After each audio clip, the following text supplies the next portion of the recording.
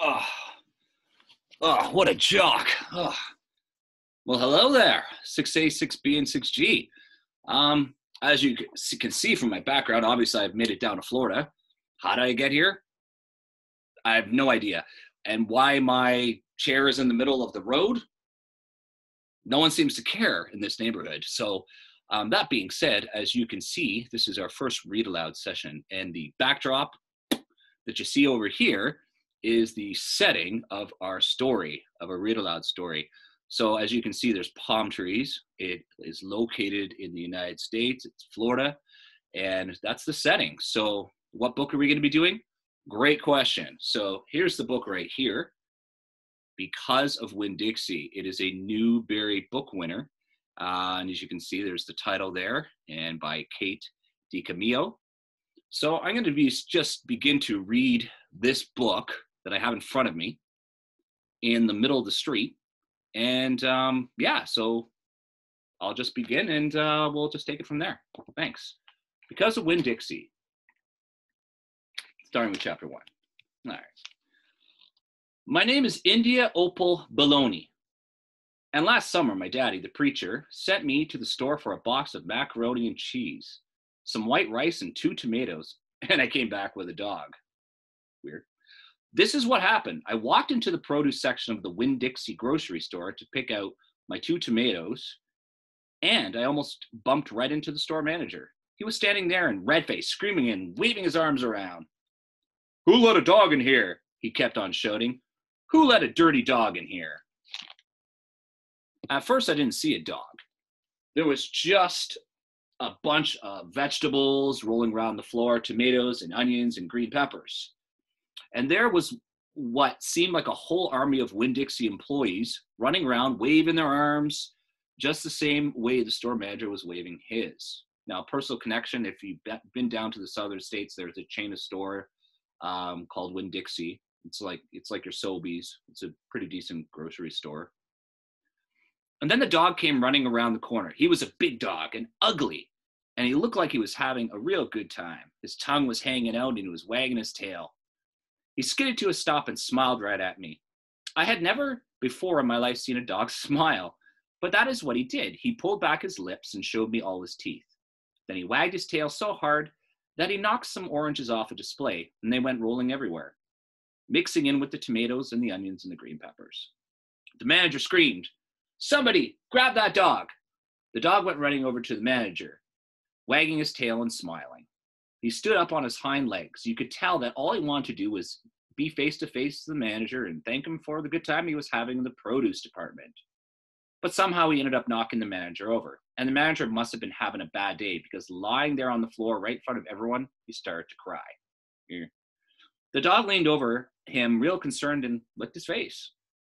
"Please," said the manager, "somebody call the pound." Now, if you don't know what the pound is, it's basically animal services to try to get rid of not wanted animals. "Wait a minute," I hollered.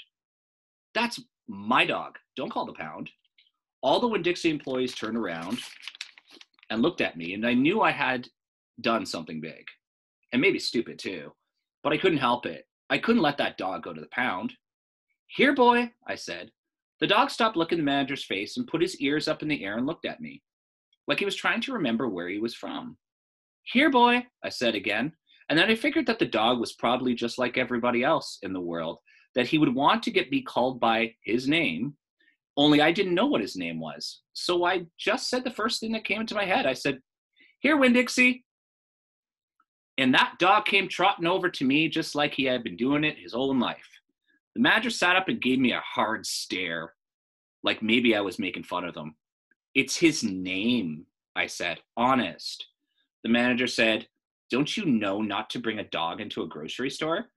"Yes, sir," I told him. "He got in by mistake. I'm sorry, it won't happen again." "Come on, Winn Dixie," I said to the dog. I started walking and he followed along behind me as I went out of the produce department and down the cereal aisle and past all the cashiers and out the door.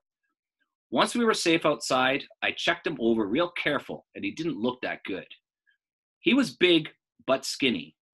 You could see his ribs, and there were bald patches all over him, places where he didn't have fur at all. Mostly he looked like a big piece of old brown carpet that had been left out in the rain.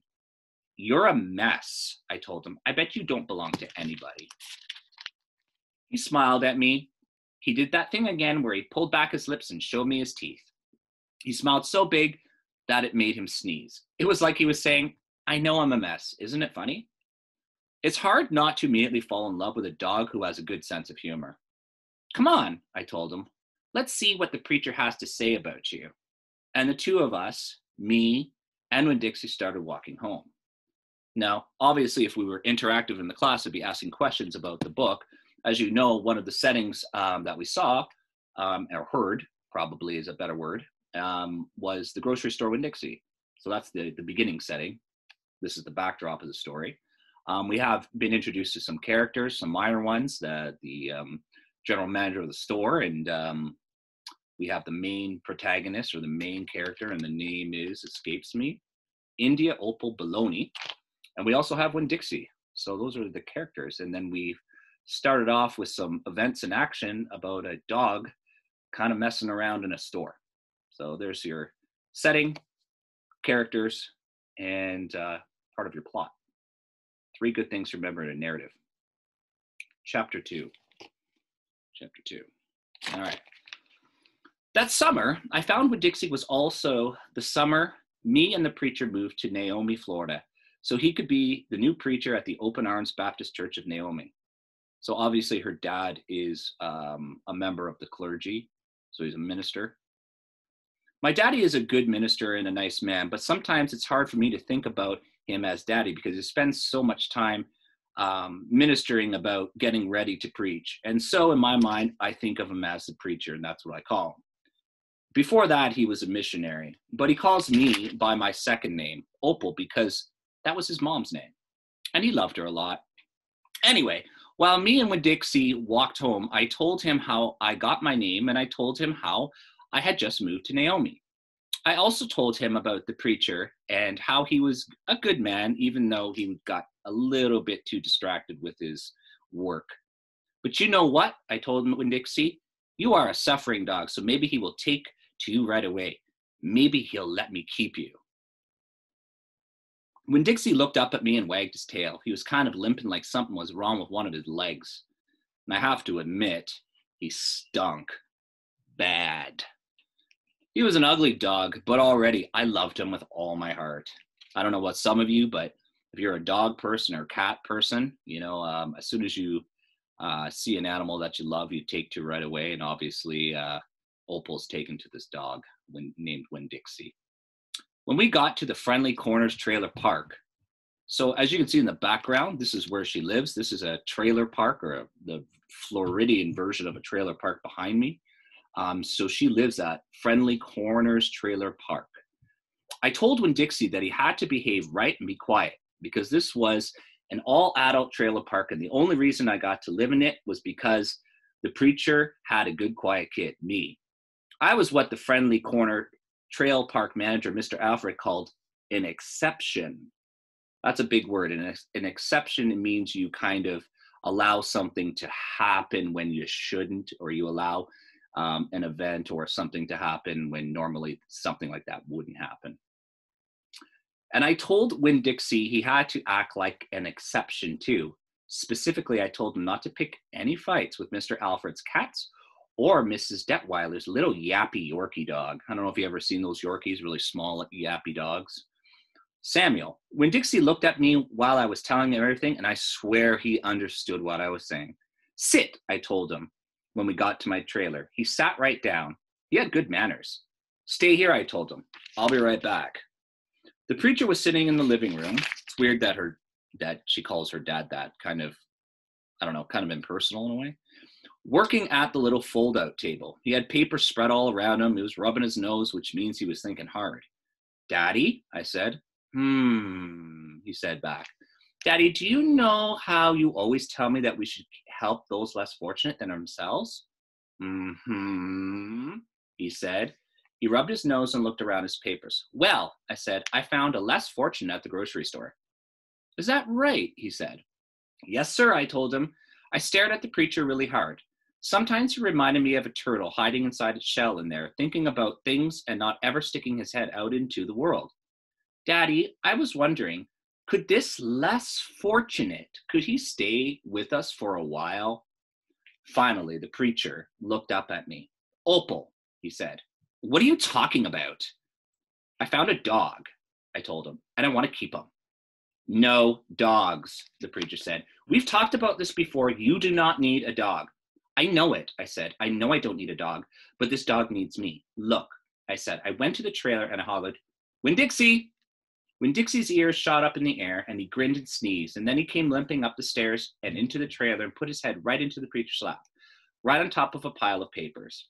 The preacher looked at Winn Dixie. He looked at his ribs and his matted up fur and the places where he was bald. The preacher's nose wrinkled up. Like I said, the dog smelled pretty bad.